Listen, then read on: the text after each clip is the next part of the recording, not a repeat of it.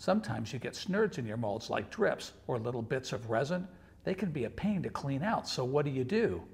I have found that the easiest solution is tape.